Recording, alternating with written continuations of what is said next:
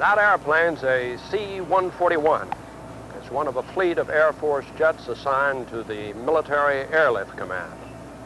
Right now, its job is to bring wounded and ill servicemen home from Vietnam or anywhere else they're stationed.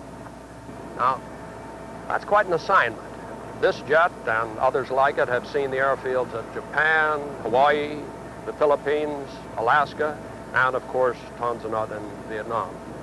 Home bases here in the United States are Travis Air Force Base right outside of San Francisco, Scott Air Force Base in Illinois, and Andrews Air Force Base right here in Maryland.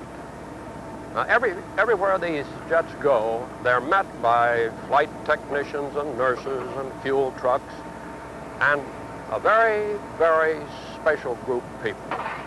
I'm talking about the American Red Cross volunteers.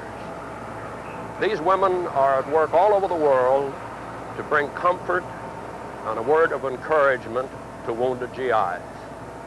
And that's what this film's about. The American servicemen who fly home on these jets and the American Red Cross volunteers who meet them.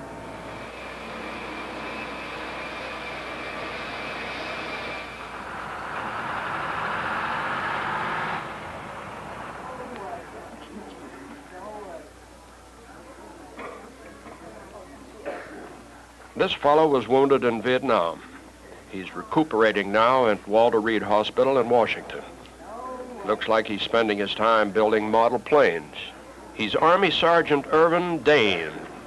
I had almost 11 and a half months in Vietnam, and I had received orders for Germany, I believe it was.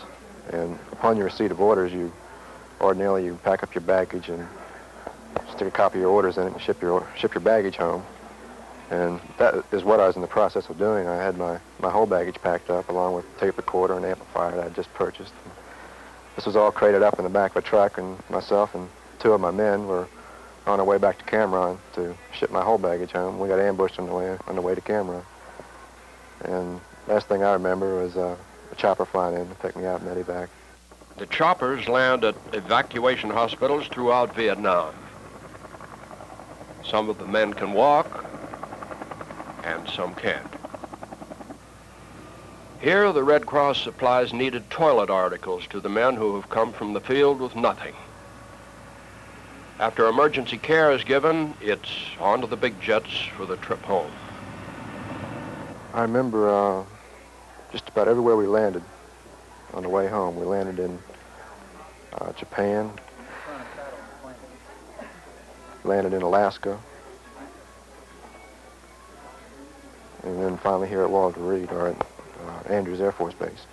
Everywhere we touched down, Red Cross girls were there to meet the plane, and they came on the plane, and anyone that couldn't get off, anyone that was in stretchers like myself, they had Red Cross girls there to offer them donuts or coffee or tea or whatever we wanted. And that was refreshing, I think, because it was 26 hours on the plane all the way, and those little stops that we had were beneficial, I think.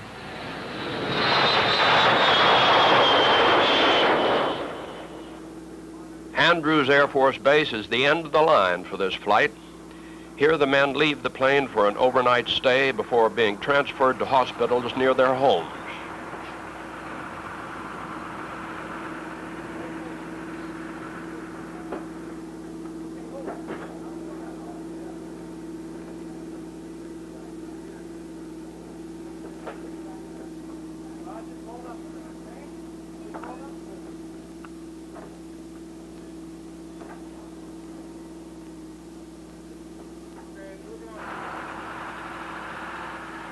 A short ride in an ambulance, and the men arrive at the 10th Casualty Staging Flight Hospital, better known as the Ponderosa.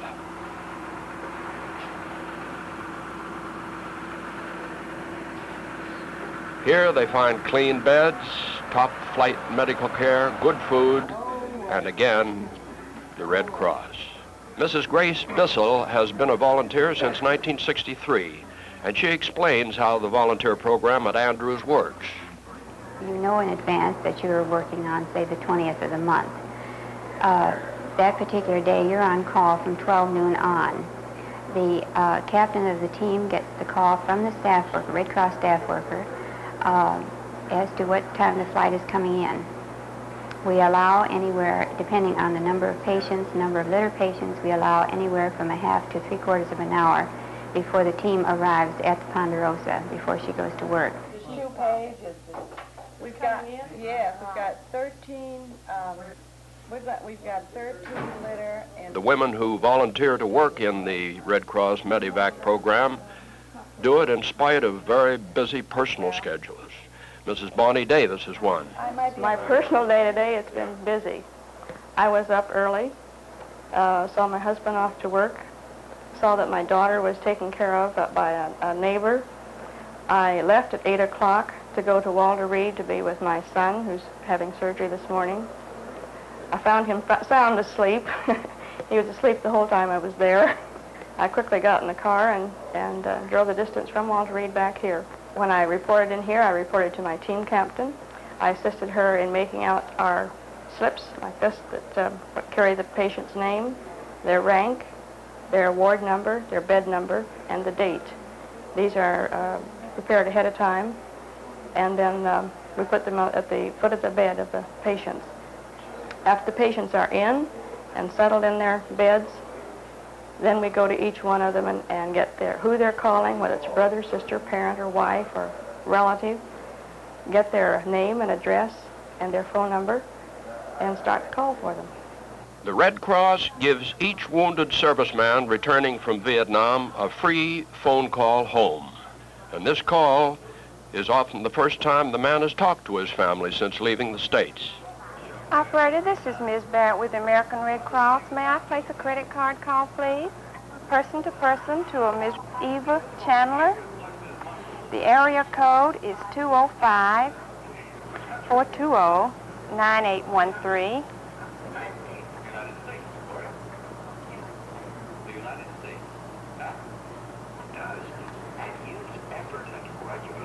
Ms. Chandler, we have your son, Randall, here at Andrews Air Force Base outside of Washington, D.C. And this is a courtesy call from the American Red Cross, and here's your son. Oh, Mom? Who's that? Hey, how you doing? I didn't know you was going to be there. Oh. But, when did you get there? Last Friday. Is school out? Oh, brother. Well, this is a surprise. I ain't joking. Oh, yeah. Couldn't be better. It's back home now. The Red Cross gave me a phone call here, so real good of them. I'm looking forward to some of them pinto beans. Real good.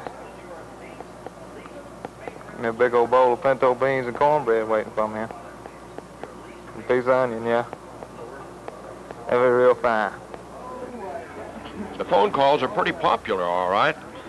And so are the refreshments and the comfort articles the volunteers distribute.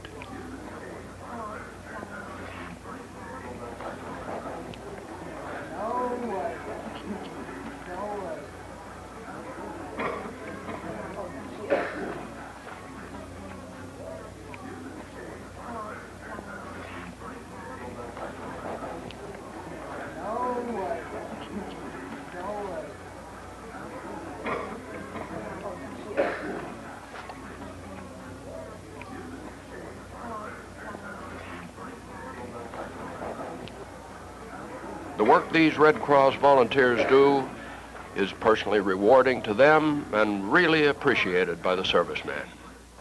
Well, they were all very cheerful. I mean, there was an overflowing type of friendliness that, regardless of the mood that you were in, regardless of how awful you felt, you just couldn't help but feel better just by seeing them. And that's the one thing that impressed me so much about them is I know they must have long hours and they come out in the middle of the night to greet an airplane and still be cheerful about it. It's very impressive to me. Well, that's our story, except for one thing. In order to continue its work in air evac, on all its other programs, the Red Cross needs your continued support. So please, please help us help.